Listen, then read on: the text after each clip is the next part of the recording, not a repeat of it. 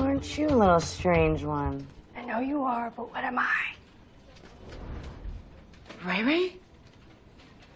What are you doing here? Now, is that any way to greet one of your oldest friends? Okay, hi. We kind of sort of agreed to never see each other again. Did we? I don't remember putting such a fine point on it. We did, super fine. 5 years ago in Detroit. I know you remember. Look, I'm sorry. I miss you. Okay, it's not that I don't miss you too. Okay, I just thought that this part of my life was over. The part with you in it. It's a little too weird. Okay, so please just go away. Just go. Sorry, should I come back another time? No. Good. I'm all good. Are you sure? Yeah.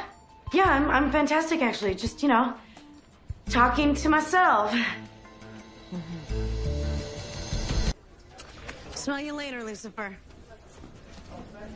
Miss Lopez? Since when do you use that particular turn of phrase? Smell you later. I've never heard you say that before. Oh, it's just something my friend Ray Ray says.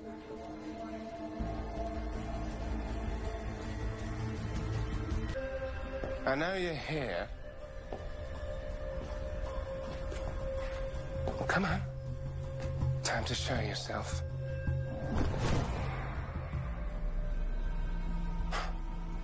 Well, hello, Azrael. What, too cool to call me Ray Ray anymore? Well, endearing nicknames are reserved for siblings who didn't abandon me for millennia, so... But why are you here now, and how does Miss Lopez know of you? Oh, that. But don't worry, I'm not dead. I have no qualms with you interacting with humans. Well, come on. When Ella was in a gnarly car wreck when she was young. And I showed up to, you know, do my angel death thing. The what? Al Salam? It happens. This time, I don't know, I didn't want to leave. I mean, you know Ella, there's just something about her. She's so positive, she makes you feel like... Good about yourself. Yeah, exactly. I only ever get to talk to dead humans. I mean, they're so morose. Anyway, whenever I was in the neighborhood, I'd stop by, see how she was doing, and we became friends. But apparently, it's weird if people talk to invisible angels. So I told her I was a ghost, which didn't help. So I sent her to be out here with you. You did what? First Dad puts the detective here, and now you're trying to manipulate me with Miss Lopez. Why does everyone think I need help meeting women? Relax.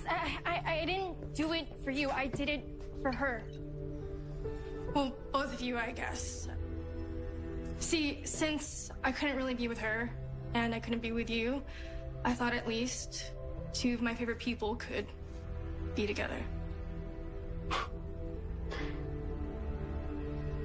And that's the only reason that you're here. Pretty much.